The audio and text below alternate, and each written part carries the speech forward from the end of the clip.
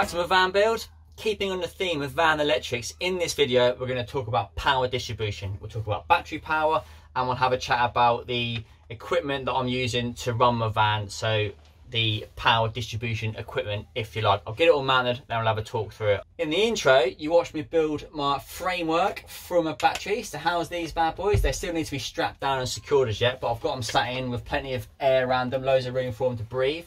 And I also got the 230-volt mains hookup drilled into the side of the van. Now, there's about 1 million videos on YouTube of people putting those in, so I couldn't really see the point in doing a video myself. Neil, the Urban Explorer, did a good video a few days ago or a few weeks ago, so go and check his video out. I'll put a link to his video in the description below this, so if you want to see how to do that, then he has a really good tutorial on it. I'll crack this video on with talking about battery power, shall we? And the system I'm using is a VRLA 480 amp hour setup. Now, when choosing the right battery system for you, there's lots to consider. The first thing is type of battery. There's three main types. The first one is lithium battery technology, which by far is the best technology out there. It's almost 100% efficient. They're completely sealed cells and they're completely maintenance free. But downside, they are about 10 times more expensive than the setup I've got, the VRLA setup. The next best thing is the absorbent glass matte batteries, which again, fully sealed, maintenance free. They're about 50–60% efficient, so again, a really great battery. They're mainly used in things like all-terrain vehicles, like quad bikes, jet skis, things like that, because they're fine for rolling over and messing around with. To be honest, I probably would have bought AGMs myself, but at the time I couldn't find any at a good price, but now I have, so I'll put a link to those in the description below if you want to check those out. And the next one is valve regulated lead acid, VRLAs, or also known as wet or flooded cells. Now, the VRLAs have come a long way. You used to be able to keep them topped up and maintain them regularly, but nowadays they're completely sealed, maintenance free, and absolutely brilliant. I went for VRLAs because they're a good value for money, and they're probably the most commonly used battery out there. They've been around for years, so I went for old-fashioned technology because it seems to work, and if one of these goes down, they're so cheap to replace. Now, I did my research, and these super bats came at the top of most of the reviews that I looked at, so that's why I went for the super bats. When you're buying your batteries, if you go for the AGMs or the VRLAs, you need to buy deep cycle batteries. Now, deep cycle means you can run them down to as low as 50% of the total capacity. When I say 50%, I don't mean 6 volts. I mean they can go down to about 12.4 volts, but you can discharge them over a long period of time, or they can be discharged over a long period of time.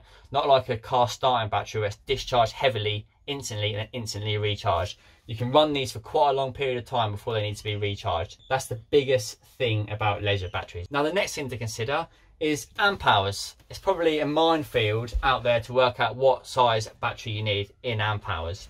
Now, how you work out what size battery you need depends on a few things. On what you're using to power the batteries, or what the batteries are powering, and how long you want to be off grid for. How to work out the correct amp hours that you need. The first thing to do is to work out the power consumption of all your equipment in your van. Each piece of equipment that uses electricity will have a kilowatt rate, or a watt rating, a power consumption rating. It'll always be in wattage, or occasionally it's in amps, but you need to be able to convert it to amps. So how you do that is you divide the watts by the system voltage, which in this case is 12 volts. So for example, let's say 30 watts divided by 12 is 2.5 amps. So that's your amps. You convert all your power consuming equipment from watts to amps. Then you need to work out how long you use each piece of equipment for between each cycle. So before the batteries need recharging. So for example, let's say lights. So my lights, as I said in the last vlog, I've got 10 3-watt LED lamps. That's 30 watts, divide that by 12, the voltage, that's 2.5 amps. Then let's say I want to use those for 5 hours between cycles. I might use it for more, I might use it for less, but we'll go for 5 hours. What's that? 12.5 amp hours. So I've got 12.5 amp hours in my lights alone. You can apply the same principle to your fridge, your water pump, your diesel heater, whatever it is, apply the same principle. So then what you want to do is get all your amp hours that you've worked out, so your power consumption by the amount of hours that you're using it, or your current by the amount of hours you're using it. You want to add those all up and then times them by about 20%. Add about 20% onto them just to give you a bit of a safety margin. Then that gives you your total amp hours between cycles.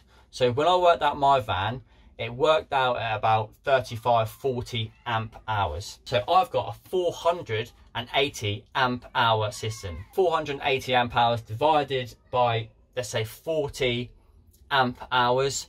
That gives me about 2 weeks off grid. If I use everything to the calculations, lights 5 hours a day, blah, blah, blah, that'll give me about 2 weeks of complete off-grid energy while I'm before I have to go for a recharge. But obviously I have a solar panels on the roof and I have the split charge relay, so it should, in theory, regulate itself and go on a lot longer than that. You need to consider all this when you're coming up with your own van build. If you're only going to drive to a campsite and plug straight in, then you can probably go for a system that's quarter the size of my system. So that's where I got my logic from, by using a nice big system, because I want to go away for weeks and be off grid for as long as I can before having to plug in. That's the battery side. If you want more information on that, I've found a website actually which explains this in really great detail with some nice tables and stuff, and I'll put a link to their website in the description below this video. Now I'll talk about how we're going to connect the batteries up a little bit later on. So right now I'm going to get all the equipment mounted up, have a chat through what it is, what it does in comparison to my drawing, and how it all sort of works, and then we'll see how far we get before this video gets really boring. So let's rock and roll.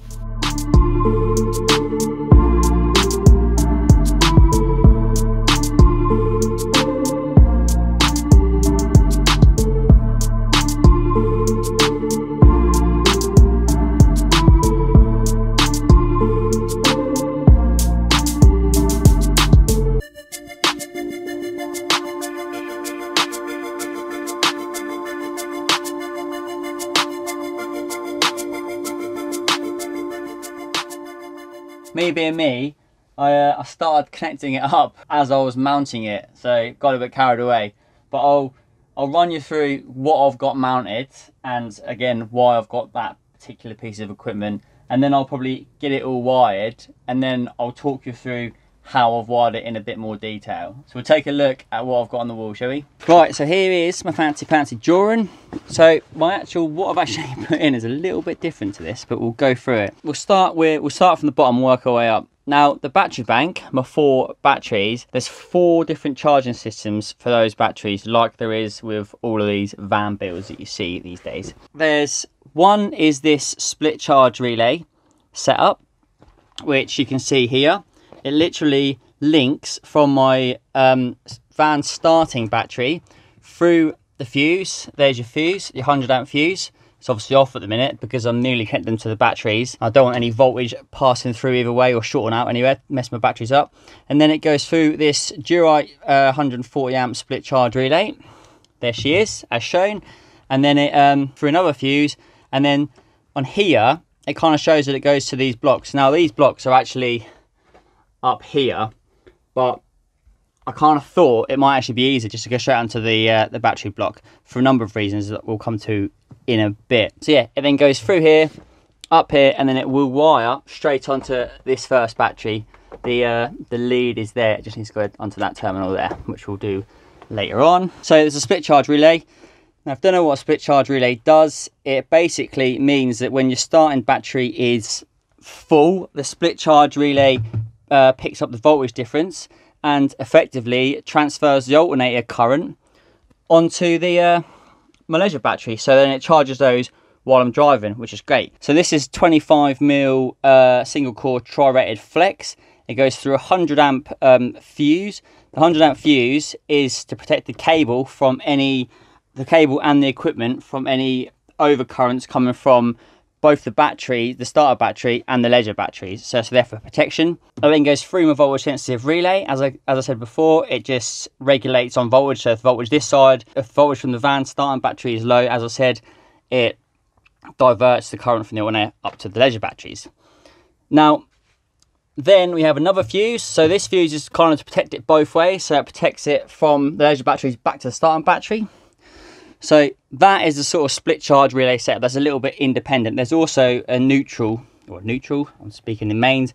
There's a negative that also goes from the battery over, it says in the block again, but it actually goes from the negative to the negative of this battery. It's actually here, just laying there at the moment.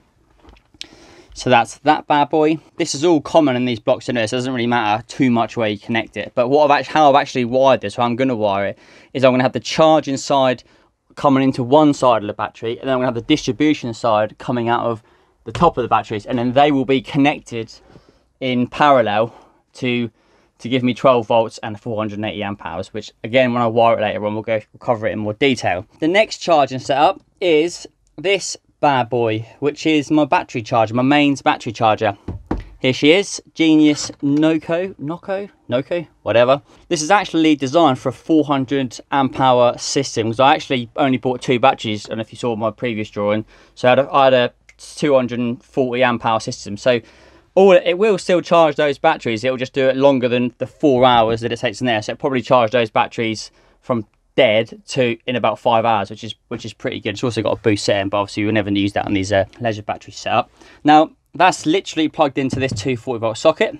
We've been through how to wire sockets in the last vlog, and that is just flexed straight to this distribution board, which will have my 240 volt mains hookup into a main circuit breaker. Again, I'll cover it in more details when we actually wire it. And then this just got 16 amp distribution circuits. So one is this socket, which I've just said, and this one got to changeover switch we'll get to in a second. And then there'll be another one which will supply my Truma 4E combi boiler. There's a 240 volt supply in there, so that's what the extra one's for. What's next? So that's my main charger. We know all about that. Next comes my solar. So here is the solar.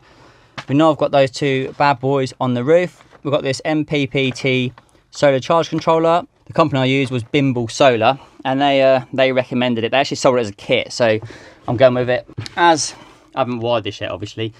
So sun shines on the solar panels, it goes through. So I've connected these. So I've connected these in series, which means this is the bit where I think the charge controller does all the hard work. So which actually only gives me 265 watts in total, but then doubles the voltage. But somehow, apparently, according to Bimble Solar, the solar charge controller does the legwork and then converts it somehow. So I then get a 12 volt output and then 500 odd watts of charge current. So apparently that'll do it. We'll find out when we get it on. And then it goes through my circuit breaker, and then it goes straight onto the batteries. That's what that's for. I haven't got that wired yet. As you can see, it's just sat there. That'll be my circuit breaker. I haven't got it yet. It's actually, I've only got a single pole one at the minute, but I've got double pole one on order. So that'll come through here from the roof, through the Copex, out the side here, up into the bottom of there, and then literally in, out. Again, we'll come to that a bit later on, how to wire all that. Into my circuit breaker, and then it'll go down straight onto this battery again. So we'll call that the charge battery. So that's my 3 charge, my solar, my 240, and my split charge relay setup. So that basically describes the bottom half, or say that bit and that, and the split charge relay. It kind of describes the bottom half of that setup. We've spoke briefly about the 240 side. That's basically a distribution board. Again, I'll come to it in more detail when I've got it wired up. Then we move on to the inverter.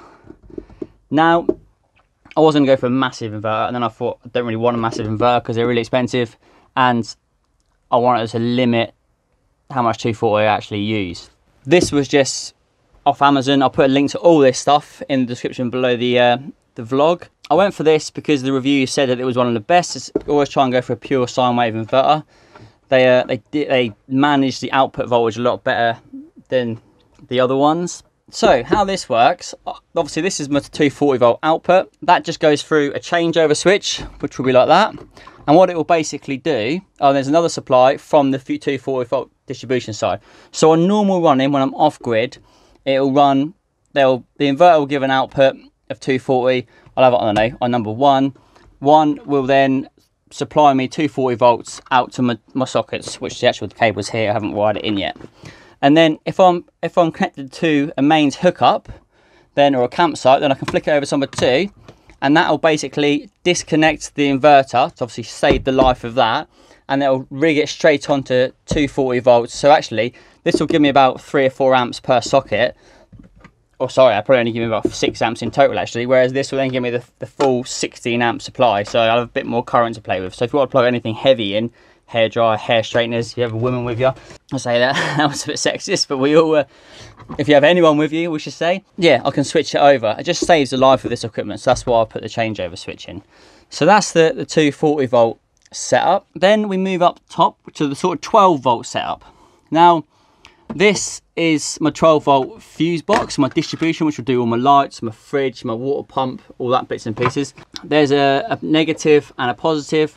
Now, they will just connect onto these two blocks, which will be negative and positive. And then this here is my lighting junction box. So remember I said before, all my cables come from, or come down to the back of here to a common point, and then my switch wires are hanging down here. They literally come through there from that cupboard. They will literally wire into this junction box, and then I'll do some joints, some special bits and pieces, which we'll come to later on. And then I'll just take the supplies off the fuse box through here. So that's why that's all together, if that makes sense to any of you. This here will be my main fuse. Oh, I didn't show that junction box actually in this drawing, which was a bit of an afterthought. Where are we? This 150 fuse I've put here, I've put there to protect the batteries from any overcurrent. It protects the system and it protects the batteries from any faults. So if anything happens here, it takes the fuse out. So I'll put that there. So there'll be I'll tap off the batteries up here, and then we'll loop down through the fuse and then into these negative and positive blocks. There'll be no fuse on the negative, it will just bosh straight into there. And then same with the inverter will just wire from here over into these blocks. Now I don't know how much detail to go into this until I get it wired really, but that is my setup. Most of this stuff come off Amazon. This come from Bimble Solar. That was Amazon. That was my local wholesaler because one of Amazon didn't turn up. Amazon, Amazon, Amazon. Everything's Amazon. So Amazon van build. I still haven't got my light switch from my local wholesaler, which is a pain in the backside. So I'll probably do that one in the next vlog. I'll get this wired and then we'll bosh through it, shall we?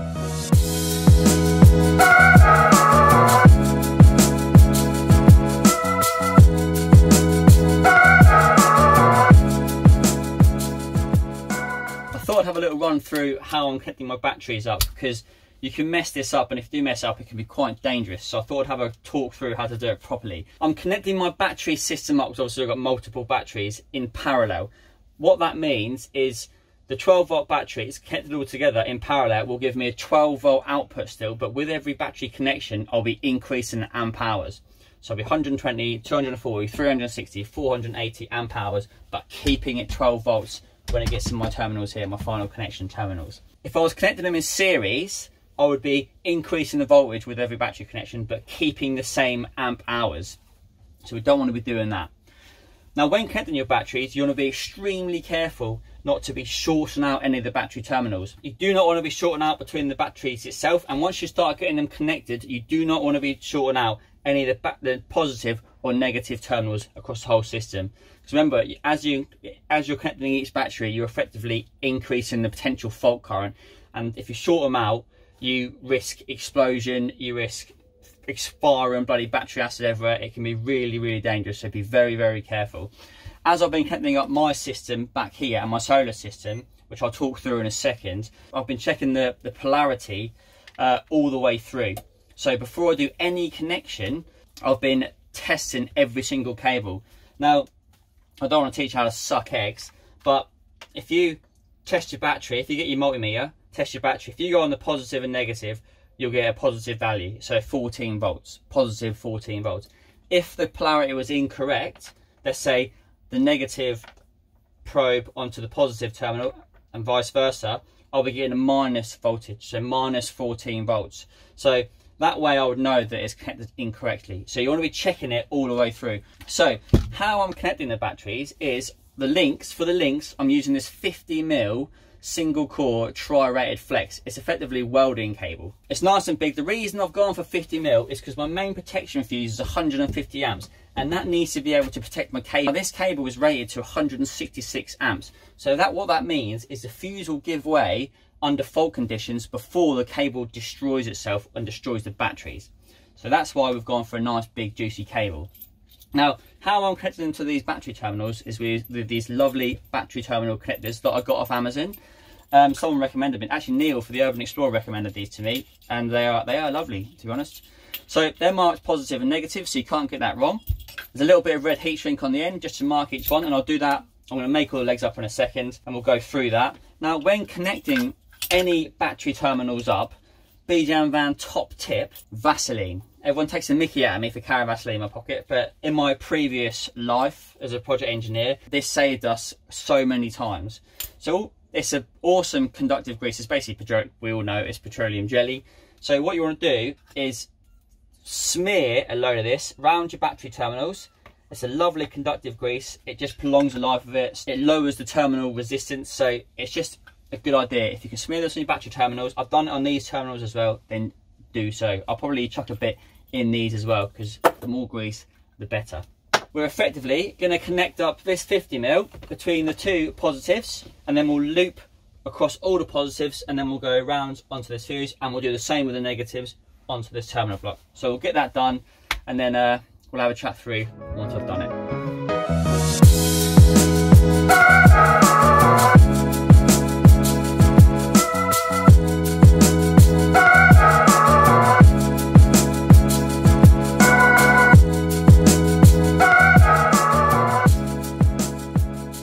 So batteries are all connected. The power supply side is all pretty much done. I'll just take you through what I've done. Okay, batteries are all connected. As we mentioned earlier, all the positives are linked together. All the terminals nice and greased up. So that battery to that battery to that battery over to this battery, and then it links off these terminals down onto my blocks here. So all my outgoing circuits, if you like, so my fuse board, my inverter, whatever else is going on here, will all come out of there. So just to prove to you, there we go, look what we got, 14 volts DC, lovely job. So with all the batteries connected together in parallel, we've got 14 volts DC, which means I've got my full 480 amp hours of power in those bad boys, and still got 12 volts. 14 volts is max, which means they're actually 100% charged. If you look at if I look at my solar charge controller, if you can see it, they're 100% charged. So that's great. What else to talk about? I will tidy all this up a little bit later on. I've left my split charge relay off because this is an earth and I need to connect that as yet. I need to earth this whole system. I'll bolt a earth terminal on the side of the metalwork here, and then I'll link it into the neutral block. I keep saying that, onto the negative block here, and then that'll tie all the earth systems in together. Solar is actually running quite nicely. This is what the solar charger is quite good at. So it's pulling in, if you can see it, 65.7 volts, but it's converting it to an output charge of 14 volts. Beautiful. So there's 65 odd volts going in, 14 volts going out. My batteries are fully charged, as you can see on there. Where it's 100% charged, so that's beautiful. And what we bring in at the minute, because it's quite sunny, look at that, 311 watts, 300 odd watts of energy is coming in from my solar panels, which is great. So they are being charged lovely at the moment. So yeah, there she is. At least I've got power now. Now I can do all my outgoing circuits. So beautiful. I think this vlog is probably already at like 20 something minutes, so I'll probably call it a day there on this video. We've covered quite a lot. The next video I will do the sort of distribution circuit, so we'll do the inverter, the 12 volt stuff, the lighting, hopefully my switches come so I can get that in, and the USB sockets. If there's anything that I haven't covered that you think that you want me to cover in more detail, then leave a comment or hit me up on Instagram, the BJam Van Instagram page, and I'll try and help out where I can. I mean, I don't know everything. Obviously, no one knows everything, but I know enough to get by. So, like I said, this is probably the part of the van build I'm most confident with, because the rest of it has been a bit of a mess. Like I had a bloody leak, which I've now got to sort out. So thanks again for watching. If you've liked my video, then please hit the like button. If you're not a subscriber already, then why not? Then hit the subscribe button, because I do these videos each week. There'll be 3 or 4 parts of the electrical work, and then we'll move on to, I don't know, probably the water or the gas. Like I say, I'm not an expert at any of this. I'm just having a go. But if I can help people on their own van builds or give them an idea what to do, then great, because I've made my fair share of mistakes. So I'm actually starting another playlist, which is van build mistakes, which there'll be a few videos in there over the next few weeks. So yeah, thanks again for watching. I'll catch you in the next one.